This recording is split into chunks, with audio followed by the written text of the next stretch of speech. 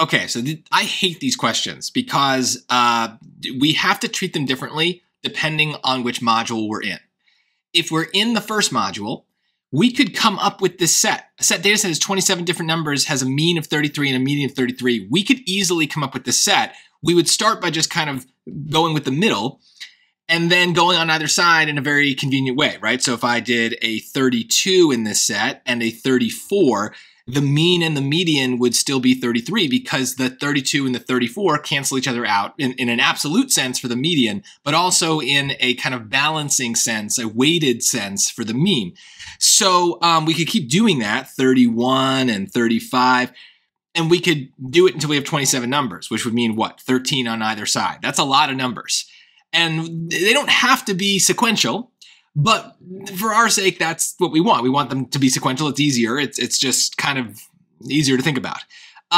So yeah, we could go all the way to either end and think about it. And then it would be much easier to follow the instruction, adding 7 to each number that is greater than the median and subtracting 7 from each number that is less than the median. So basically that 34 would become a 41, and the 32 would become a 25, right? You're going to just follow that instruction.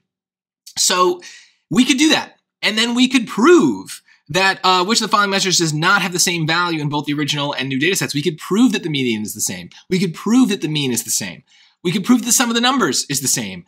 We wouldn't really be able to prove the standard deviation is different, but we could see just from process elimination that it has to be right.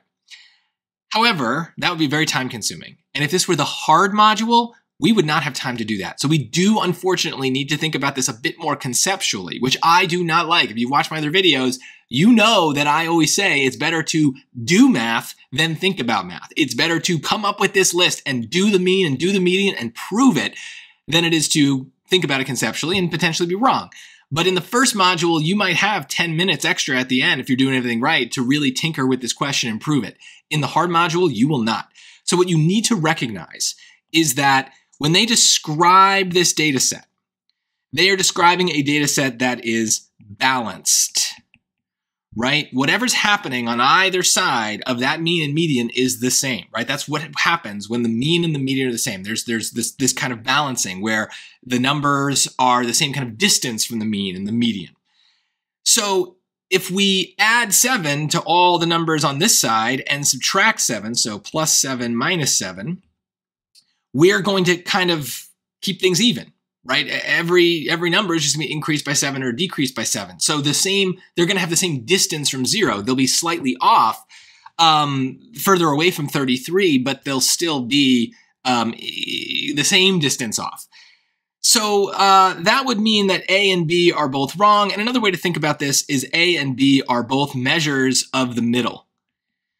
So by adding 7 and subtracting 7, we're not really changing the middle, we're changing the ends, right? We're changing the other data points. So how would the middle change? It's just very unlikely to. I mean, we have proof of it, but it's unlikely to, even if we just thought about the definitions of these words.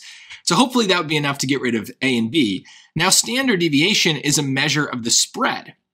So you might also think of this the opposite way, is if I'm adding 7 to each number, and decrease on that's on the right side of the list, and subtracting 7 from each number that's on the left side of the list, that's going to spread this data out, right? Whatever, if I had a 20, now that 20 is going to be a 13. If I had a 40, now that 40 is a 47. The data is getting spread out. It's getting further and further from the middle. So that's more likely to be different based on just like the most basic definition of the word standard deviation. So you might pick D just for that. Now, the reason C is wrong is more to do with just the fact that if you add 7 and subtract 7, you get 0, right? So what's really happening with this set is, yes, every time we add 7 to a number that's greater, we're changing the data values. But in terms of a sum, every other number is going to lose 7 on the other side. So there's there's balancing act. Every time we add 7, there's another number that's losing 7. And so that all evens out. So that's why this is wrong. But to me, this is a little bit different. Oop, well, that was weird. This is conceptual, whereas the others, we do have definitions that can kind of guide us. Hopefully this makes sense. Again, if you had the time, you could write out this whole list and just do the work. You wouldn't ever calculate standard deviation. We don't do that on the SAT. We just think about it conceptually, but you would hopefully, from process elimination, be able to get there anyway. But on the hard module, you're not gonna have the time. So you're gonna need to be able to do this. And this idea of a set being balanced, being centered, that's really important. We see that a lot in these hard questions. So it's kind of a shortcut that we need to be comfortable taking.